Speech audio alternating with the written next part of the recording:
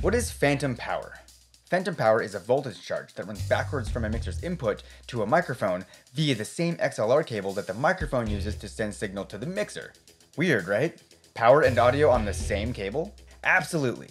It's actually called phantom power because when it's engaged, you can't even tell that it's happening. Hence the term phantom. Phantom power ranges between 12 and 52 volts, but 48 volts is the most common, which is why the phantom power button on your mixer is usually labeled 48 volts. Phantom power is most commonly used with condenser mics, like this one right here, which require power back from the mixer in order to operate. If you're using condenser microphones and they're not working, check the phantom power.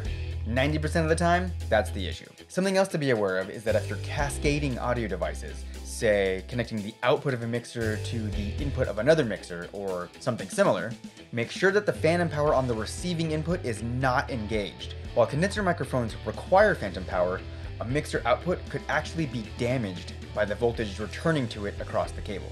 So if you're cascading devices like this, always check the phantom power status on any inputs to which an output is going to be connected to. Your gear will thank you.